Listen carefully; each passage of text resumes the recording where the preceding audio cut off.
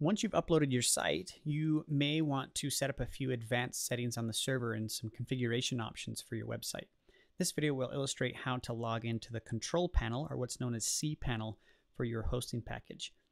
Now there's a couple of ways you can get to cPanel. One is by logging into the Member Center in studentwebhosting.com, clicking on your products, View Product, and then under the package action you can just select Log into cPanel. And this will take you and log you directly into cPanel. Another option is just by going to your domain name. So you can go to, for example, demo.andrewwilson.org or whatever your domain name is, mywebsite.com, and just say /cPanel. And this works on all websites.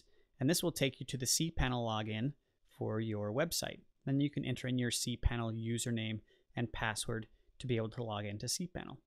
As another shortcut, you can also go to your domainname.org/webmail to be able to log into your website's email and send and receive emails from your address. For example, I could set up an email address under cPanel as andrew@andrewwilson.org.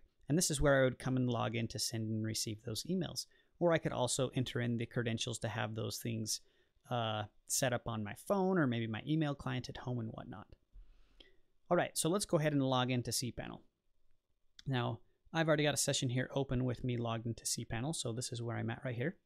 And cPanel is a feature where you can set up all sorts of configuration options for your website.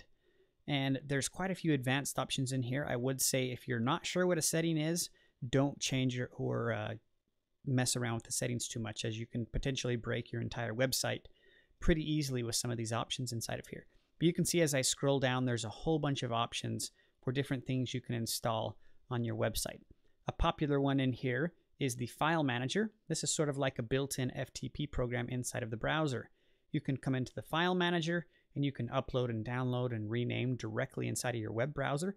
So if you needed to make a change to your website in a pinch and you didn't have a laptop, anything with a browser, you can log in and make a quick update to a file if needed. Another popular thing inside of here is setting up email accounts. And that's done underneath the email section. So I can just click on the email accounts section here, and I can set up any email at andrewwilson.org and just create those and use those for my email. And then finally, another popular thing in here are, I guess there's two things. One of them is metrics. So you can come in here and look at your visitors. So a popular one here is called AW Stats. I can click on AW Stats and it will show me, if I click view here, it will show me all of the visitors that have been to my website and some information about them, how many per day, their IP addresses, where they're coming from. Here's their IP addresses, their operating systems, even some keywords they use to get to my website. So there's a lot of information about their visitors that you can find inside of the AW Stats or the Stats in General section of the cPanel. And then lastly, down at the very, very bottom, there's a thing called Softaculous Apps Installer. And this is really popular for people who need to extend their website and add additional functionality in one click.